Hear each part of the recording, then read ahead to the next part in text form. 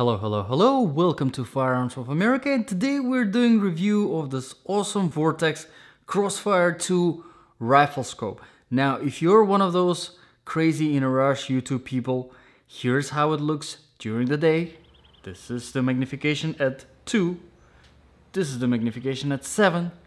This is how it looks during the night.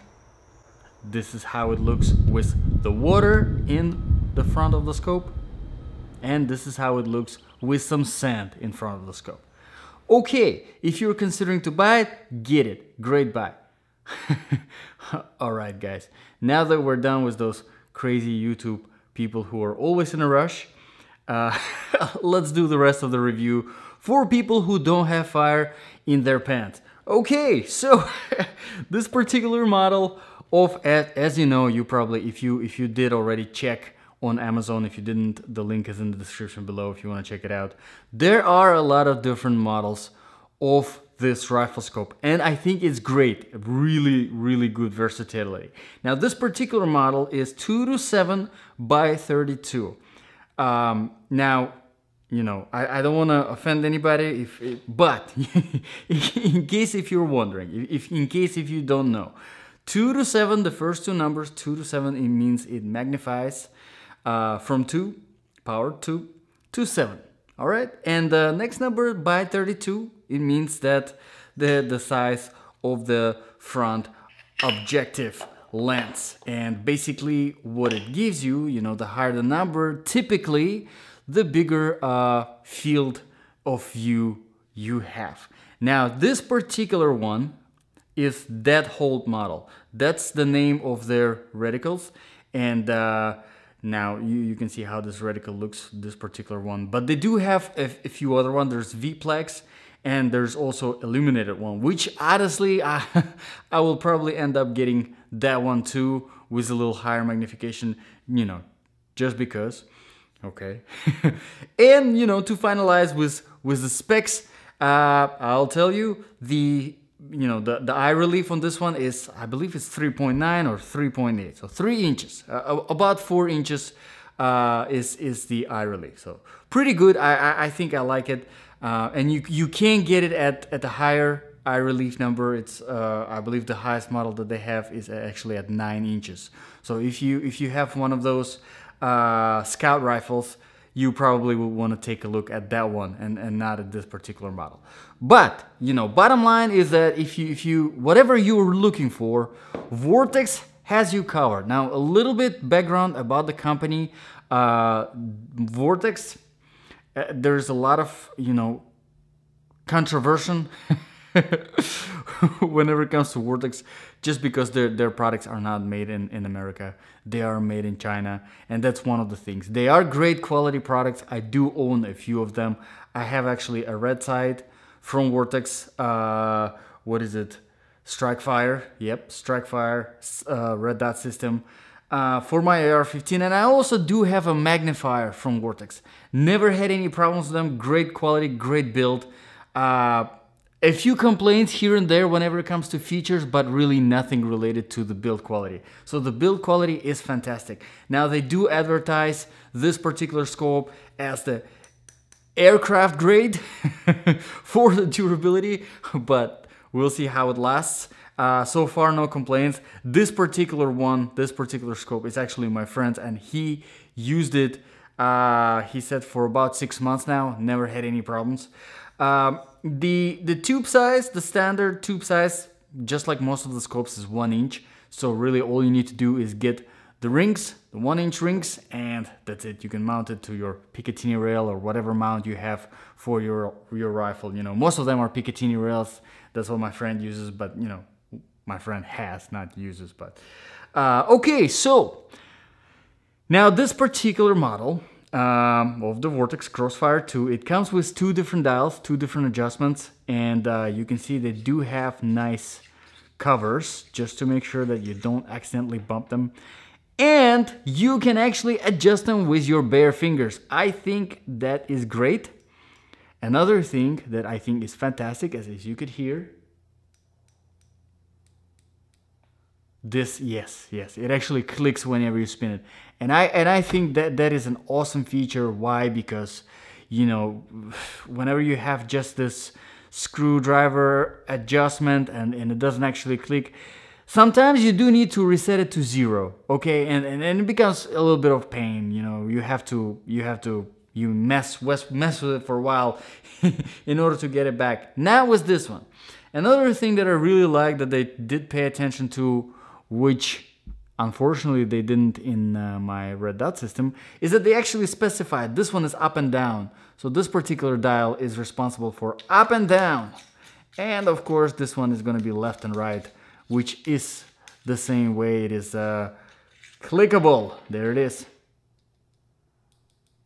Very nice. I really do like it. Now, to adjust the magnification, we do have the ring that is located over here.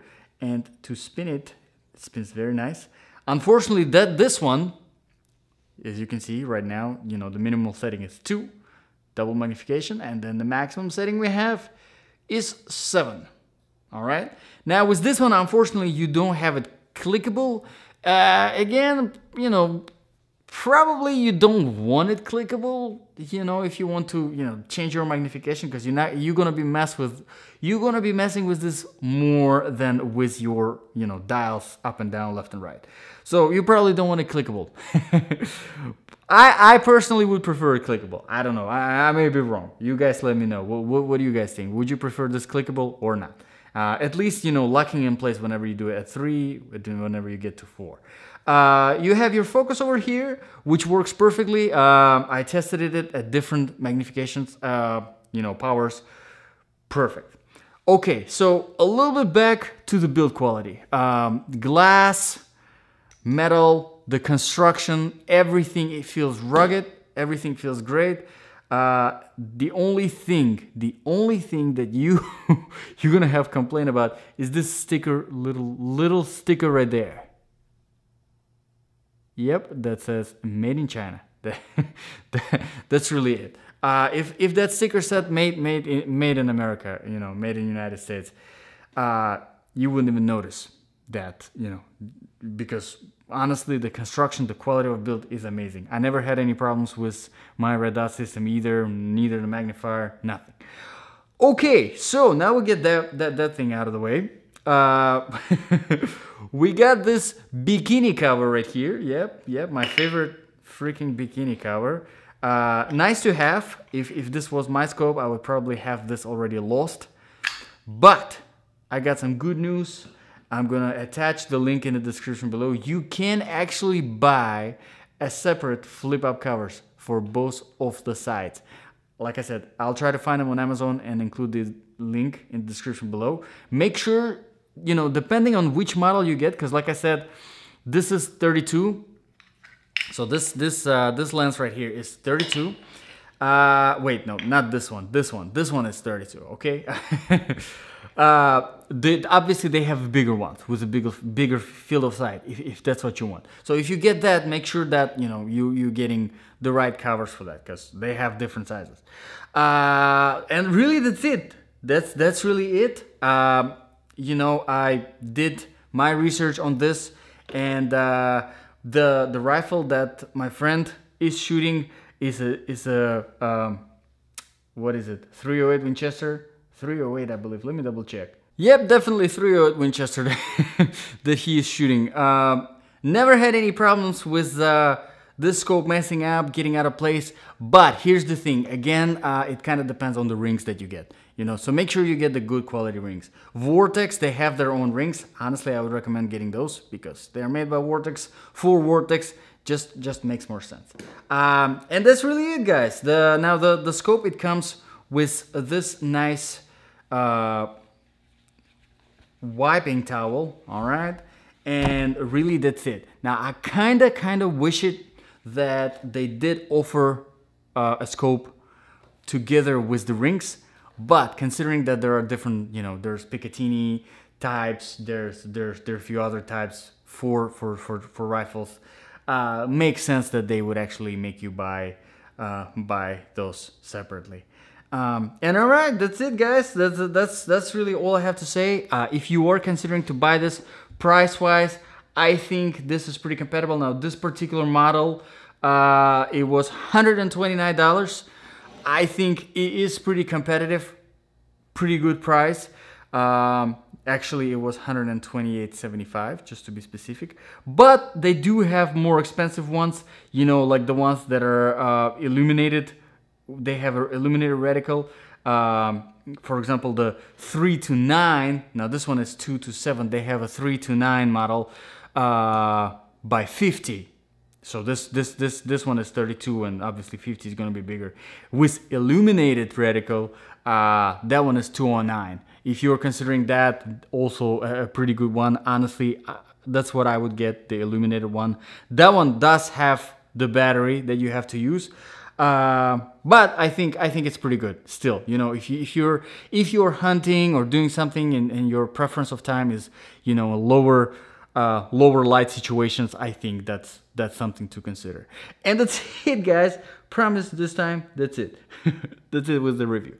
The link is in the description below. If this video was helpful, hit thumbs up. Don't forget to subscribe. This is, you know, a brand new channel. We're still growing, so don't forget to subscribe. Also, apparently we have a Facebook page where really all we do is just make fun of liberals. That's it. So if you're into that, hey, in the description below. Thanks for watching, guys. I'll see you in the next video.